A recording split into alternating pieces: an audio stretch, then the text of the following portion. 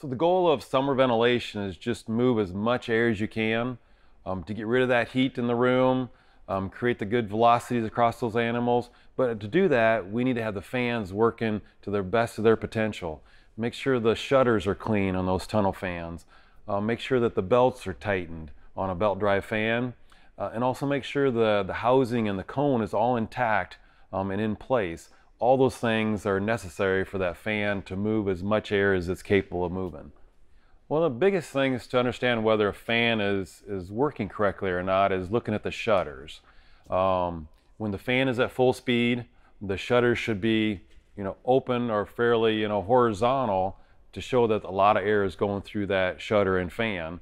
If a fan's not working right, you'll see that the shutter is only partially open.